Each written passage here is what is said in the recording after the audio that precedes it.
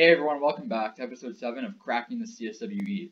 In this video, we're going to be looking at creating drawings and bills of materials from complex assemblies.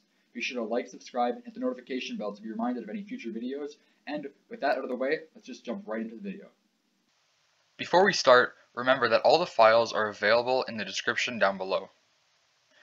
So if we take a look at our assembly file here, we can go up to the New File button, select the drop-down menu, and then select Create a New Drawing using our part/assembly. Once we are in the drawing file, we can first add an isometric view from our view palette so that we can have a view of our assembly in the drawing. Now let's say we want to take a look at the bill of materials, which is what this video is going to cover. A bill of materials is just a table of parts and subassemblies with listed properties for each part and subassembly. To create one, we can go to the table toolbar, which you can add in, and then select Bill of Materials. There are a few intuitive options for the creation of the table. All we are going to look at right now, though, is the template, the configuration, and the bill of material type. We will keep the template that is used, the aluminum bushings, and then select only parts for the BOM type. Then, for the configuration, we can select the aluminum bushings. We can place the table, and now we will start looking at editing and adding to this bill of materials. Right now, the listed properties should be the item number, the part number, which is just the name of the part, and the quantity of the part in the assembly. The description property should be blank. There are only a few things we need to know when talking about creating and editing bills of materials. First of all is how to create new columns with properties. To add in a new column to the right of the description property, we can click the letter above the property, which is C, select Insert, and then select Column Right.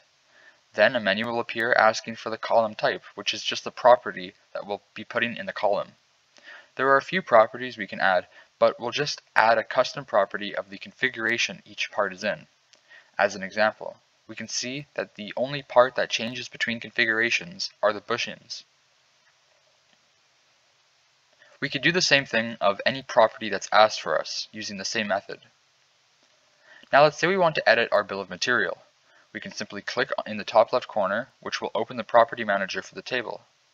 Let's say instead of the parts being listed by themselves, we want each subassembly listed as well, with the parts listed under each subassembly. To do this, we can use the indented option, which will list each subassembly with its parts underneath it. We have a few numbering options. No numbering, which just numbers the subassemblies, detailed numbering, which numbers each part under its subassembly, using the number of the subassembly and a period, and then the number of the part, and flat numbering, which numbers the parts and subassemblies unexclusively. Let's choose detailed numbering. As well, just to show how, let's change the configuration to nylon bushings.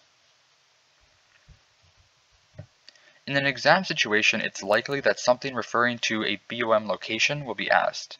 For example, you might have to change the bill of material settings and say what number a certain part is listed as, or what the value of a property is for a certain part. Out of all the things tested on the CSWE exam, this is an easier section compared to, say, springs, which are much harder than this. I would practice by yourself creating bills of materials for assemblies you have, just to get a better feel of how to use them. As well, using them in real-life examples of your own assemblies will greatly improve your abilities with them and also improve your appreciation for their usefulness.